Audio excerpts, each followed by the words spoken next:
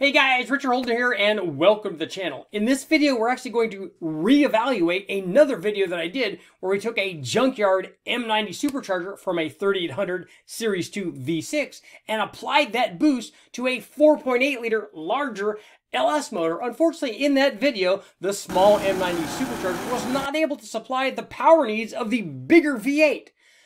Or was it? In this video, we're going to take a look back at a test I did long ago where I took a Junkyard M90 Supercharger from an L67 3800 Series 2 V6 and tried to apply it to a larger 4.8 liter LS. Unfortunately, in that test, the stock pulley and the early L67 blower was just not able to support the airflow and boost we needed to even match the naturally aspirated power output of the mildly modified 4.8 liter.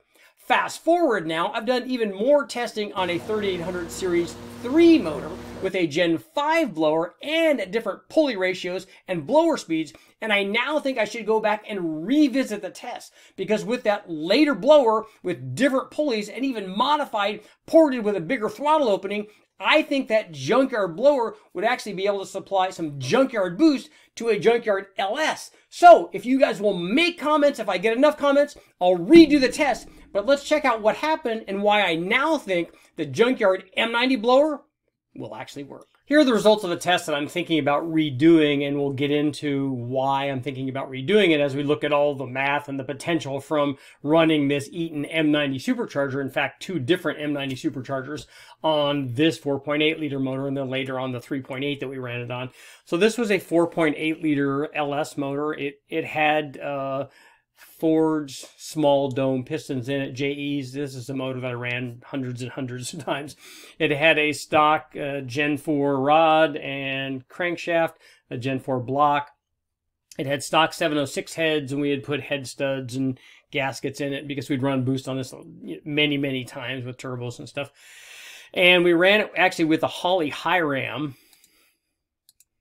and the combination of a Holley high ram and 102 millimeter throttle body, but a very mild camshaft. It was the Brian Tooley Racing torque cam. I'll go ahead and put the specs up here, but basically it was a 202 duration, so you know that it was very mild.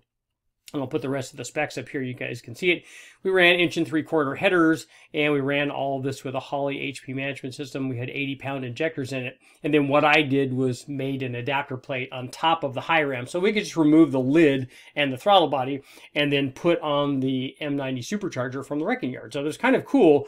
The idea was, the results were less than ideal, as we'll see here. But I think a lot of this stuff can be cured with a change to a different blower and more blower speed.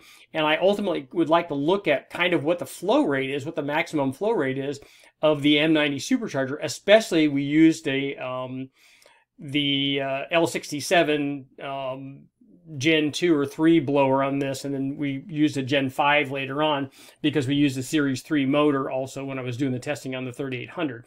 But here's what happened on the 4.8 liter run with that cam and the high ram and stuff.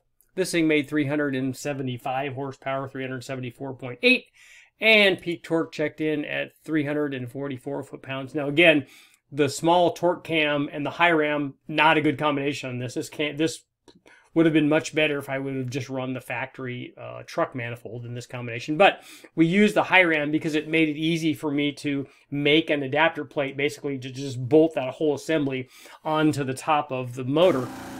And here's what happened when we put the blower on. Again, this was an M90 Supercharger from an L67 3800, the V6 from like a Pontiac Grand Prix or a Buick Regal, the early ones, and not the Gen 5 blower. So running with the factory blower pulley, but also we were overspeeding it a bit because we also had the factory crank truck pulley on the LS motor. So it was bigger than the factory crank pulley on a 3800. So again, we're overspeeding the blower even though it had the factory 3.8 liter blower pulley on it. But it only managed to produce 314 horsepower.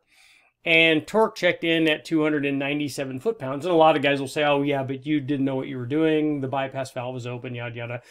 Having done these since the since the 19s, pretty familiar with running these supercharged motors.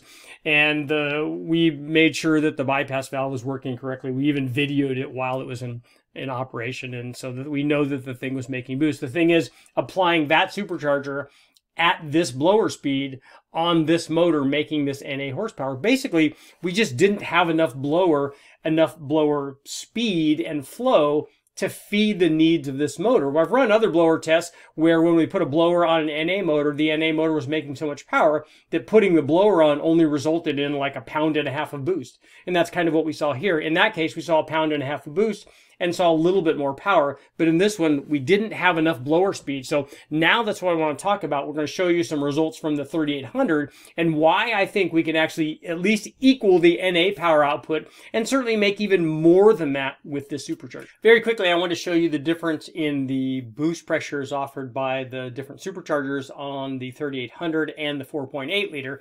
Now, I know you're looking over at the boost numbers thinking, Richard, that's like 25 pounds, but those are actually inches and not pounds. I had to show you on this scale because the boost pressure for these two tests were logged on different channels, so I can't compare them directly, but the one thing I can use are the inches, and what you need to do is just divide this in half, basically. I can tell you the red line down here at the bottom, that was with the 4.8 liter, and that was with the L67 supercharger, so the early one with a 3.8 liter blower pulley, but also the big crank pulley run on the LS, so that's like a 7 or 7.5 inch blower pulley, so we were over speeding it beyond what the 3.8 liter was. And the blue line up here is the 3800 with the 3.2 liter blower pulley and the stock crank pulley, but also with the comp cam. So we're looking at, down here at the bottom, we're looking at a range from, with the L67 blower on the 4.8 liter, it started out at about 1.5 pounds of boost and dropped down to about 1 pound. The 3.2 liter with the cam on the 3800 started out at about 8.5 pounds and rose to a peak of 12.4. And all of this area in between these two is basically extra power. So if you can spin these things at the same, if you can take that blower from the cam 3800 and run that on the LS, all of the area in between there as you lower the boost but keep the blower speed the same, that's all just going to be extra power. So here's the testing on a 3800 Series 3 and L32 with the Gen 5 M90 Supercharger that makes me think that that blower would actually support the power levels of a 4.8 liter, even a slightly modified one with a camshaft in it. So we ran this 3800, and I know guys are telling me that I get guys telling me that they've made like 500 at the tire after modifying this Gen 5 blower, bigger inlet, porting the discharge, spinning them way up. Now, they didn't tell me how fast they were spinning them, but maybe as much as 20,000 RPM if they're changing the bearings and things like that and really getting after it. Now, it would obviously be better to spin the blower fast on a bigger motor because it won't be producing as much boost. It'll just be producing more airflow at a lower charge temperature. And that's exactly kind of what I have planned for the 4.8 liter with the bigger blower. But these are the dyno results that make me think it's certainly going to be possible. So this was run on our L32. This was a 3800 Series 3 motor from the wrecking yard. We did fix the cylinder heads, and we ran it with the stock Gen 5 blower with a stock pulley on it. And it started out near 300 horsepower, 291 and 293 foot-pounds of torque. But here's what happened after we installed a 3.2 liter or 3.2 inch blower pulley on it. So we stepped down from the 3.6 or 3.8 down to a 3.2, and you can see it made a very dramatic difference in power. We're spinning the blower faster, it's flowing more air, it's making more power, and we picked up, power jumped up to 340 horsepower. So we picked up like 50 horsepower from the pulley swap, and this was only going from a 3.8 to a 3.2. And now we can obviously go smaller than that. They make pulleys down all the way to 2.5. So big steps already even from that. So we can spin it even faster. We've got to modify the snout to put some of those really small ones on there. But it shows that, you know, we can get this much more relatively in comparison on the 4.8 liter. So another 50 horsepower would bring us up at least to the NA power output. But here's what also makes me think that we could support even more power with this, and that's when we put a camshaft in this motor. So you can see when we put a cam in, and it wasn't even a very big cam. I'll go ahead and put the specs up here, but it was a comp cam, and we just put in this camshaft to kind of show what, like a street-oriented camshaft. This was a 264, so just a 510 lift, 210, 220 degree duration split, and 115 degree LSA. So mild cam, obviously. They're you can put a much bigger camshaft in this thing. But this thing was already up to 300 and over 380 horsepower. So just this on a 3.8 liter or 3800 Series 2 motor, Series 3 motor, we were already making more power than the 4.8 liter did. And we were doing it at a fairly high boost level, which means that the motor itself was fairly restrictive. As we saw on the combination with the 4.8 liter, that blower, the L67 blower, was not making very much boost at all. And that's actually a benefit. So if we can get the blower speed up where it is here and have an efficient motor, even more efficient than this 3800 that we ran it on, I think kind of good things are going to happen than if we port the blower. And remember, we're going from the L67 blower to the L32 blower on the 4.8 liter. That in itself is going to be an upgrade because we've got a bigger inlet. I'm going to make that inlet even bigger. I'm probably going to put like a 102 millimeter throttle body on it. We're going to port the blower, all kinds of cool stuff. But even just this shows me that on the 4.8 liter, even one with a mild cam in it, I think that this blower is going to be able to support this power level and probably even a lot more. And if what the guys are saying that they're making 400 or 500 horsepower at the tire, really spinning these blowers up on 3800s, it leads me to believe that we might be able to make even more power on the LS. Let's get to our conclusion. Okay, guys, here's where you get to determine the kind of things I'm going to test. Specifically, should I rerun this M90 test on a Junkyard 4.8 liter? Do you think we can get a Gen 5 M90 spun up, all ported, double throwdown? Can we get that blower to actually make some boost on a 4.8 liter and make some good power?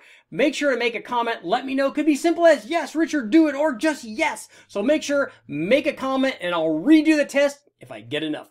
I'm Richard Holder. Make sure to like, share, subscribe, ring the bell, do all that stuff.